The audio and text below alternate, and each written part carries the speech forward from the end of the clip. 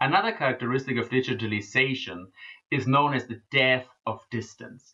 The speed with which information can travel and our perception of space are intricately linked. Actually, as a footnote, deep down the rabbit hole, the fastest speed with which information can possibly travel in this universe, this is called the speed of light, has a fundamental limit to the existence or the collapse of space. At the speed of light, space and time collapse. The guy who taught us about that, his name is Einstein. He got pretty famous with this insight, but of course we don't have any intention and no way we can go into that, but just to tell you, deep down the rabbit hole, crazy stuff is going on. But think about it this way, more easily to understand. Before information could travel at a certain speed, we didn't even have the need for different time zones. We didn't understand space divided into different time zones, because at that time, nobody and no information could travel faster than the sun is going around the earth. Now, with the introduction of the train, information could suddenly travel faster than the sun goes around the earth, and brutal stuff happened. For example, in 1953, we had 65 train wrecks and almost 200 deaths because trains crashed head-on into each other.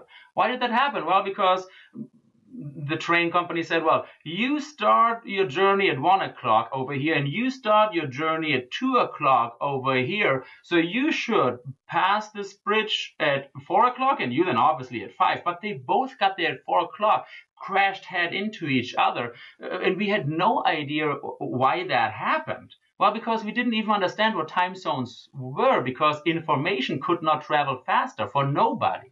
So with that came the need to establish time zones. The death of distance actually brought us together, not only in the United States, but worldwide, what historically is a blink of an eye in a very short time.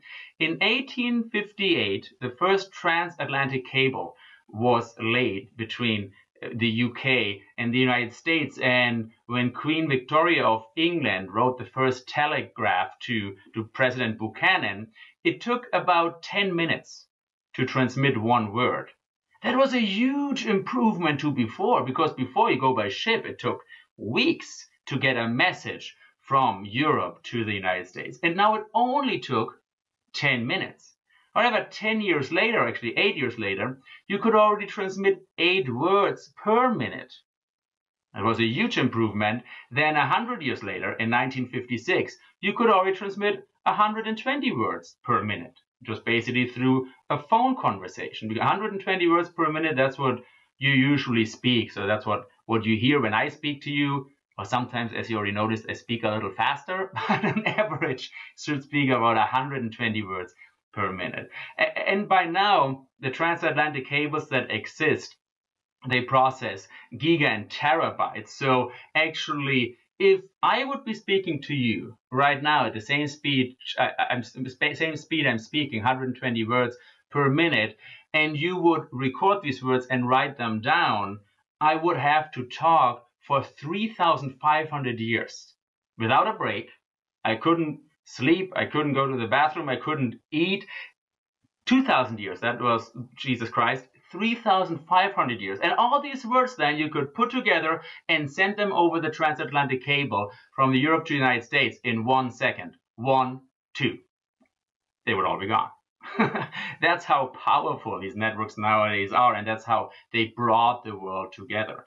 Actually, the death of distance leads to things that are really unusual for us. For example, when a 5.9 earthquake hit near Richmond in Virginia, residents in New York City read about the quake on Twitter feeds 30 seconds before they experienced the quake themselves.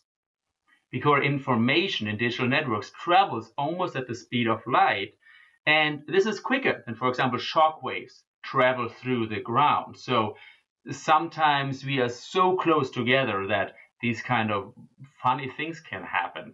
The distance is not really anymore a fundamental limit to information exchange.